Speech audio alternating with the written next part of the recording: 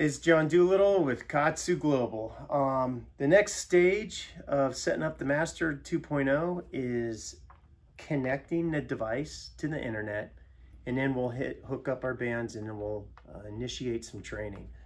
So I'm going to set the bands aside for right now, and we're just going to go ahead and set the machine up. So let me just kind of come over my shoulder and watch what we do here. First of all, we're going to push and hold this power button. Push and hold it for a good 2 or 3 seconds. You'll see the screen kind of flash a little bit.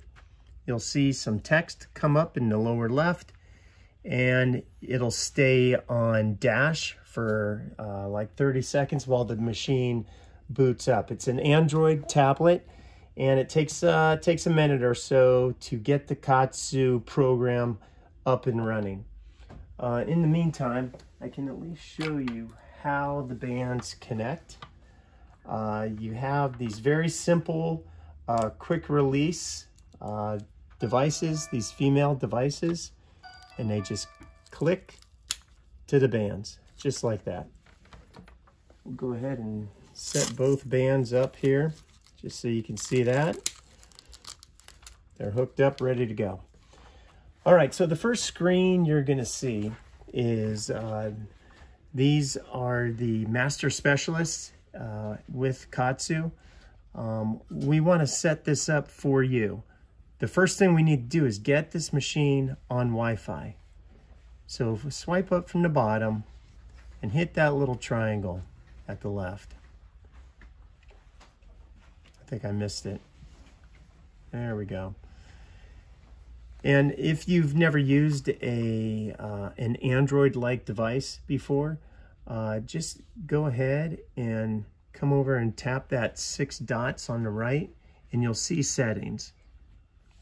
And on settings, you have Wi-Fi. So this is pretty much like any other smartphone or tablet device. We want to go to Wi-Fi. We want to pick a Wi-Fi signal. Here in our offices, we're going to pick the KAATSU Wi-Fi signal, and we put in KAATSU.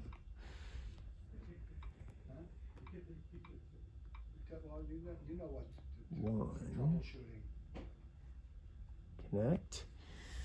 So now I've put in the password, and there's the KAATSU Wi-Fi, and it's connected. So now we can go ahead and back out of here. So we're on Wi-Fi.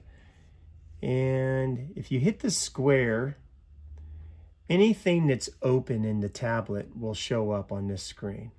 So go ahead and at this stage, just hit these X's, just close everything out. And this is an opportunity to reset the system, reboot the system into the KAATSU Master.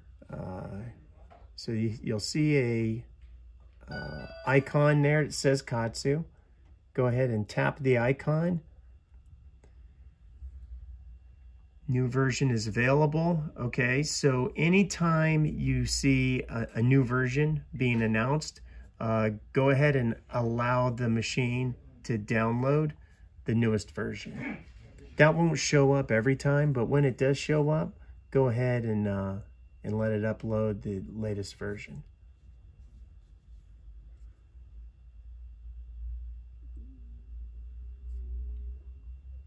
Okay, I'm gonna hit the triangle again here. This isn't working.